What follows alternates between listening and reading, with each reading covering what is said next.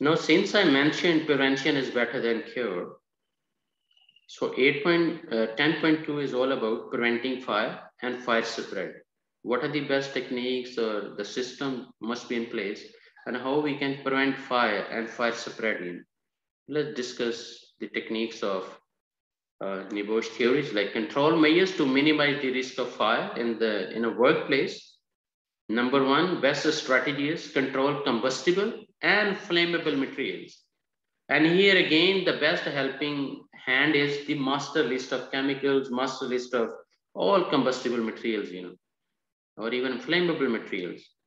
According to the flammability, you can filter how many materials are there, extremely flammable. Could be solids, liquids, and gases.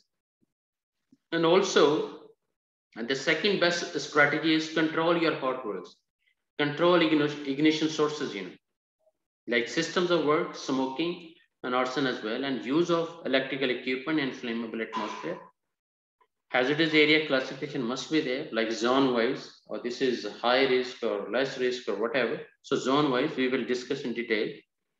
Systems of work like hot processes, machinery, and electrical equipment, and good housekeeping is critically important. We can't ignore good housekeeping in our fire prevention plans. Now, a few more control measures, how to control combustible and flammable materials. The one thing is we can eliminate the hierarchy of control again. And if elimination is not possible, find out the substitute, which is lower risk. Like if you're using solvent-based paint, change with water-based, which is less flammable and of course less toxic as well. So minimize quantity rather than putting a lot of stock inside. Control your, have some minimum inventory level or maximum, define that one. So stock control, housekeeping and waste management, safe use and storage in protected, dedicated buildings as well. So that means it's a game of fire prevention system, fire safety system, fire protection system. So we are talking about system, and system means it's a teamwork. Janitor to general manager, everybody have to play a role. It's not like again, only the responsibility of safety department. Now, control of combustible and flammable materials, make sure they are stored outside, and storage area should be fenced with secure and lockable gate. Warning signs must be displayed so people can easily get familiar, that this area is prohibited or without permission, they can't go there. Ignition sources eliminated and bottle chained upright. If you're using like compressed gas cylinders, make sure they are stored upright position, separate from the other buildings. Empty and full bottles separated and oxygen bottles not to be stored with LPG. Return to store immediately after use. So these are again, and I'm sure Sadara Mashallah would have much, much better than NEBOSH theories. A lot of technically, according to the nature of your business, you will have more detailed controls, Mashallah. And your employees would be following up also. Now, control of ignition sources. All electrical equipments, hot work, smoking, cooking and heating appliances, mechanical heat or deliberate ignition need to be controlled. These are some of the examples of ignition sources. One of the incident happened, in the confined space. Two guys, they completed spray painting. It was a 12-hour shift, but 10 hours almost they worked there. Then another team came, two guys, and they started smoking. And after smoking the cigarette, they threw the cigarette butt on the floor, and sudden fire started up because the area was already having oxygen and fuel inside the air. Only missing part was the heat, and they gave that heat the moment they threw on the ground, because mostly the extremely toxic or flammable gases are heavier than air, like H2S is heavier than air. So the moment they threw that cigarette on the ground, it started burning up. Now they are giving more fuel, like with their safety shoes, they are pushing, and trying to eliminate oxygen from that. But they also caught up, and both guys were immediately died, because in the confined space, it's hard to get second chance. to escape. That is why smoking should be prohibited in all sensitive areas. And the designated areas must also be allocated oh, by having detailed risk assessment or kind of analysis, rather than just simply define this is our smoking area. Now, use of electrical equipment in flammable atmospheres. Flammable gas, vapors, dust mixed with air can be explosive.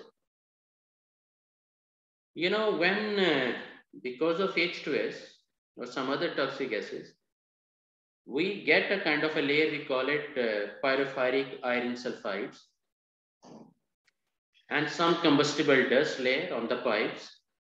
If it is not taken care, a small spark, if that area is already the red zone, so immediately the whole plant could be in trouble. One of the incident happened, the maintenance technician, he kept his key in his front pocket, and while working at height, just he bent out, and that key fell down on that pipe, which was having pyrophoric iron sulfide layer and also combustible dust. And because of that small spark, the whole plant was burned out. So sometime, that is why I'm recommending, you guys, after this IGC qualification or certification, inshallah, you should surely go for NEBOSH-PSM, process safety management. And that is the real need of as per the nature of your business, to be very honest. But it's your choice. I'm just recommending because as per the kind of industry you're working in. National legislation control use of electrical equipment in Europe or ATEX directives. It's not like always fire-proof equipment or fire-proof or fire-resistant materials, even explosion-proof. Like ATEX directives are helping us. The certain kind of material is produced in a way that it can resist even in case of explosion, like ATEX approved lights in our chemical storage areas. Because in case of explosion even, that lights still should work on and not to demolish the whole process. In UK, transports the dangerous substance and explosive atmosphere regulations like 2002. This is the most important slide because here we are going to, especially in Sadara, I'm sure you guys could have zone-wise, the extremely explosive areas or less explosive, or the place where you believe explosive conditions are not available. So you're going to give some zone numbers, like zone 0, as per the technical studies of NEBOSH even. Zone 0, a place in which an explosive atmosphere is present but continuously, or for a long period or frequently. And zone 1 is all about a place in which an explosive atmosphere is likely to occur in normal operations occasionally. And zone 2, a place in which an explosive atmosphere is not likely to occur in normal operations, but if it does occur, will persist for a short period only. So we have 0 is more terrible, and 1 is again explosive, but not likely to occur in normal operation occasionally.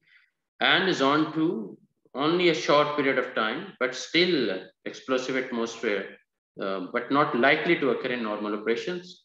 But if it does occur, will persist for a short period only. There are corresponding standards for dust explosion hazards. These are called zone 20 and zone 21 and zone 22. So they link like zone 20 link with zone 0 and zone 21 link with zone 1 and zone 22 link with zone 2. So accordingly, they corresponding to each other. And as per the category, as per the zone wise, we decide what kind of electrical equipment we are going to use in those flammable atmospheres. Like electrical equipment category 1, we can use in zone 0 or zone 20. And category 2 electrical equipment, we're going to use in zone 1 or zone 21. And this is a very detailed subject in process safety management. Like if you go for NEBOSH-PSM, this is one of the most important area, but more deeper they're going to discuss there. Category 3 is all about zone 2 or zone 22. So it's not like only area definition or selection of equipment. We truly need a complete system of work. That is why the permit to work for control of hot work. And hot work, we all know we need to remove flammable materials from the area. We have to cover items that can't be removed, sweep the floor, damp down wooden floors, provide suitable fire extinguishers, ensure fire watcher present in the area, and check area after work has finished. But make sure you are not doing any hot work above 0% LEL, because we need 0% LEL, lower explosive limit, always 0% before even we decide to go for hot work, especially in the confined space. Now, good housekeeping is not relevant to only the simple areas like good housekeeping, the cleaning of floors. No, no, no. It's waste free. The area which does not have any unnecessary things or mixed up things, it must be waste free, tidy, well ordered, and also the pedestrian route must be clear. So that is a complete shop floor management, or the 5S Kaizen management, good housekeeping techniques we can implement to make sure a good housekeeping. And this is an important pillar for fire prevention system. No, storage of flammable liquids, how are we going to do is we truly have to understand the flash point of those liquid, the lowest temperature at which a liquid can form an ignition, mixture and air. The vapor can be ignited by an external ignition source, but combustion is not sustained. The lower the flash point, the easier it is to ignite the material. So the lower the flash point, the easier it is to ignite the material. So I'm sure being working in a chemical industry, you surely would have understanding, what is the flash point of each chemical or kind of environment you're working in. And liquid are classified as flammable, highly flammable, and extremely flammable. If you see the label of, even the label you are putting on the drums or the containers, surely you will highlight kind of a diamond symbol, and in which red color would be presenting flammability level. And if you put 4 in red color, that present the extremely flammability of that particular chemical. And if it is like 3, 2, or 0, or 1, or something like that, accordingly, low flammability, or maybe 0% flammability of different chemicals are there. Now, highly flammable or extremely flammable. So flammability level must be mentioned on the label actually, and that is the part of HAZCOM, hazard communication, the labeling requirement, and again it's a legal requirement also. And most importantly, on that, along with that red color, you will see the blue color also that present the health hazards. And if you see 4 in the blue color, that means extremely hazardous to our health actually. And if you see 4 in yellow color, that shows the radiation, how radiative that material is. And there is another one, the white, that means the kind of combination with the other, or the what kind of PPs we have to use. So what I mean is everything is talking to us. That is why it's part of HAZCOM, hazard communication. So labeling plays a vital role, but key point is the understanding of our employees. What is meaning of 4? What is meaning of red color or blue color or yellow color? How the symbols are presenting, what kind of hazards they are presenting, because several symbols we mentioned there.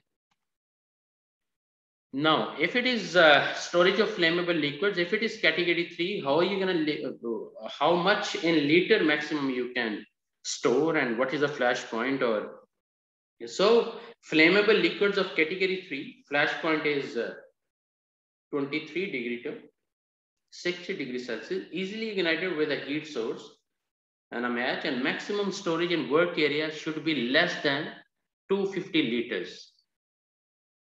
And if you have some sort of passion to be the fire expert, I would recommend go for NFPA qualification, National Fire Protection. This is kind of agency or association in USA. So make sure you get some comprehensive qualification from their side. because several fields are there. It's not like only safety.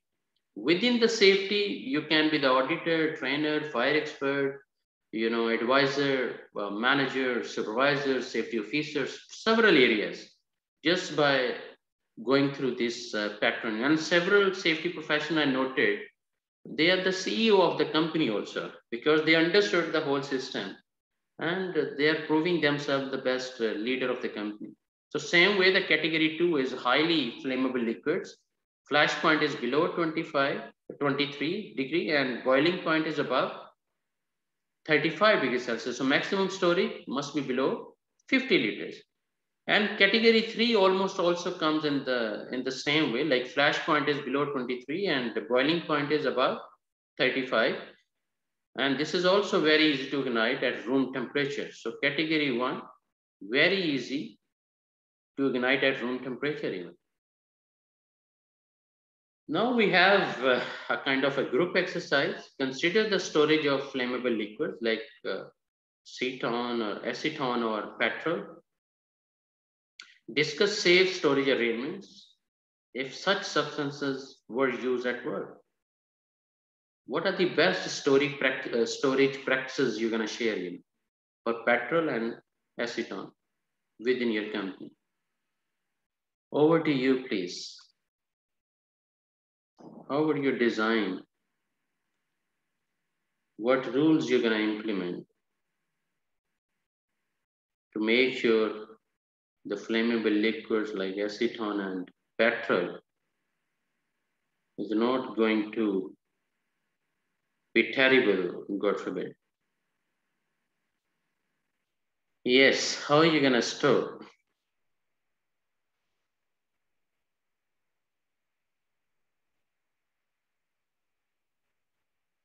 And in process safety management of NEBOSH qualification, you will see the designing of that storage areas also, like storage tank and how it need to be designed. What kind of design should be there? But here they are only talking about the storage facility, like flammable liquids you are going to store. Look at the picture also. How are you gonna make sure not a single drop of oil is falling down?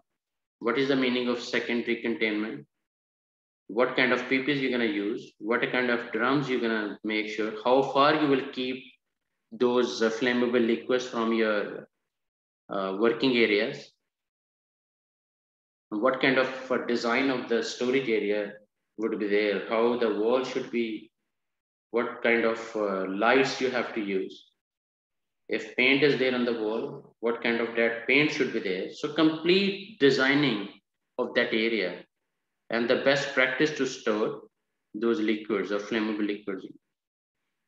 Any one of you want to add something? Otherwise, we can move on and see how NEBOSH is guiding us.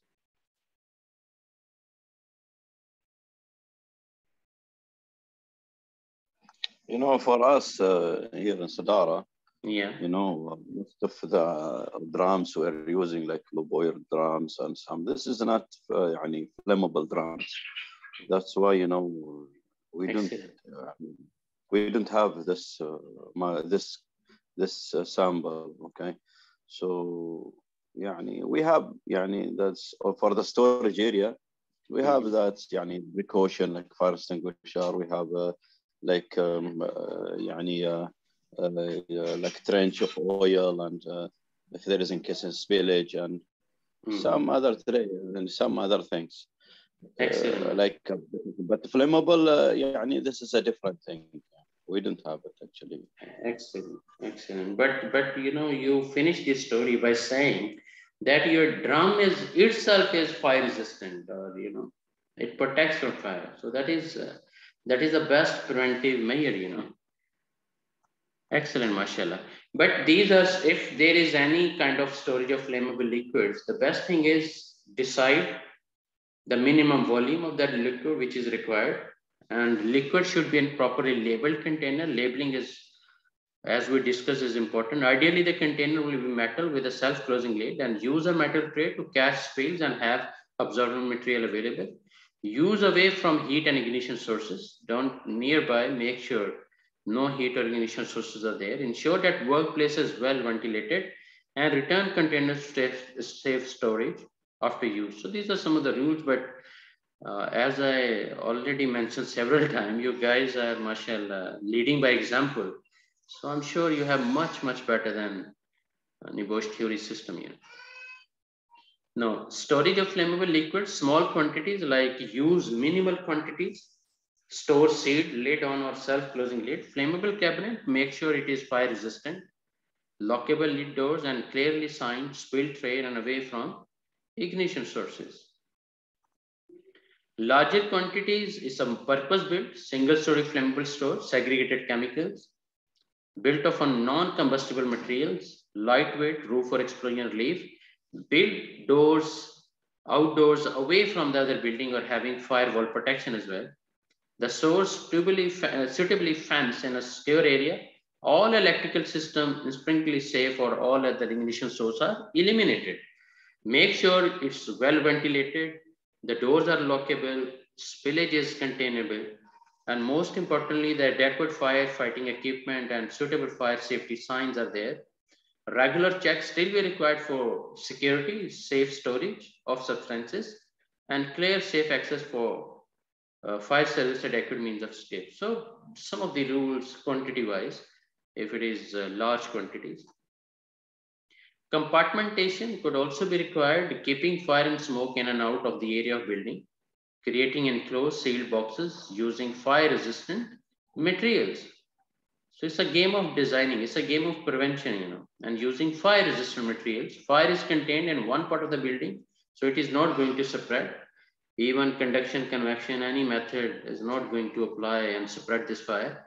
It is all resistible. System is there. Only fully effective if opening in the compartment walls are sealed. Local building regulations play a major part in applying high standards of compartmentation to the workplaces. And that would also be inbuilt within Sadara for sure, inshallah.